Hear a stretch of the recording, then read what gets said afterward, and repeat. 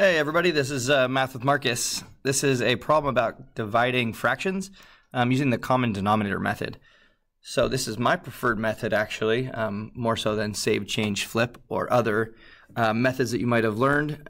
This is how I do it. This is my favorite. So if I'm trying to see how many 3/5 are in 2/3, if I have these denominators the same, then it's easier to do the division problem, and I'll show you how.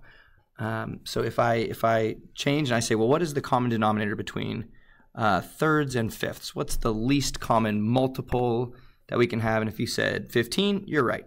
So if we are trying to get 15 here, I think, what am I multiplying 3 by to get 15? That would be 5. So I must multiply the numerator by 5 as well. And we get 10/15. And then if I think, well, what could I multiply over here? So 5 times what is 15? That would be 3. So if I multiply this fraction by 3/3, I will have an equivalent fraction. So 3/5 is equal to 9/15.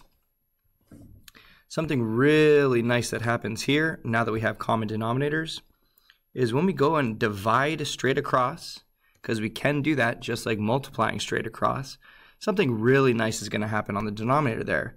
That when we do go ahead and divide straight across, what we end up with is 15 divided by 15 on the bottom, which is just equal to 1 on the bottom. And anything divided by 1 is this is just going to be our answer, whatever is here.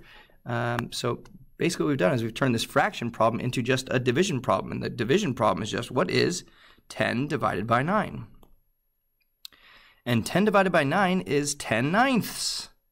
Been learning that in class, that if we have 10 things divided by 9 people, everybody would get 10/9.